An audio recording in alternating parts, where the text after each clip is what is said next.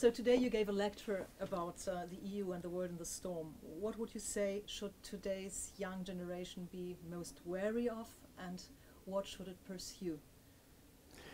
Don't be afraid, that would be my message. Of course there are a lot of challenges. We are facing enormous problems in the future. But the European project is the answer to many of those questions. You cannot solve the problems of our time: migration, climate change, inequalities at the national level, at the European level, terrorism. You cannot solve those questions at the national level anymore.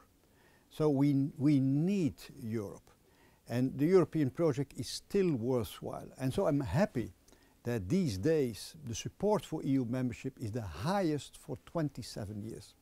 So the young people should become much more than in the past believers of the European unity, because it's also an answer to the questions of our time.